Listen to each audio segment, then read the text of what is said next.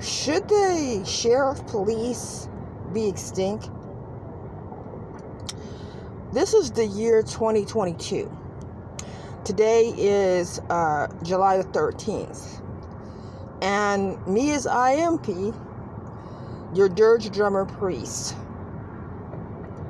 here today to denounce Nazi policing against black people on American soil. In the wake of the George Floyd execution, many cities across America defunded the police. George Floyd was killed on May 25th, 2020. This is now 2 years later, and now we see that defunding is fake. In fact, if the average citizen was to do a little research, we will find that the idea of defunding was probably put forth by the police themselves. At issue here is, what can we really do to make the police system democratic so that they actually fit into the democracy instead of sticking out like they do?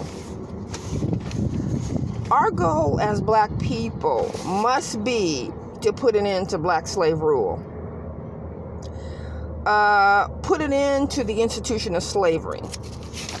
We are now dealing with Nazi policing. And over 50 million people perished in World War II in a vain attempt to exterminate the Nazis and their evil methodologies. But here, black people are today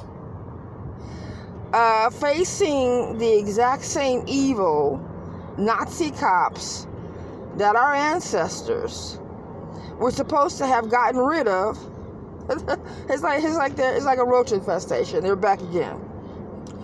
Defunding the Nazi police is not going to help Taisha Miller, Breonna Taylor, Botham Shinjan, or Okasa Johnson, because all these so-called social programs included in the Los Angeles Sheriff Department $11 billion budget are administered by the same Nazi police who have publicly come out admitting that they don't like black people, like Alex Villanueva did. And by the way, we don't like you either. We have to find a solution that is going to specifically address racial profiling. And the only solution is to allocate 25% of the police budget to the defense fund so black people can actually defend themselves in court systems against Nazi policing. Because they can be sued, by the way. I don't know who has told you a lie that said they cannot be sued. They can be sued. Black people do not have access to the legal system at all. Since 1865 to now, there are no pro bono attorneys. That's also a damn lie. Black people only have access to two types of attorneys: criminal attorneys, when they are condemned or criminalized as criminals, or corpse chasers, when they're publicly executed by Nazi police. That's it. Combating racial profiling in the courts is one of the keys to eliminating the systematic genocide that's currently in place. Black people cannot wait for white people to help them. These people include the media that make billions of dollars a day watching these Nazi cops execute black people on TV.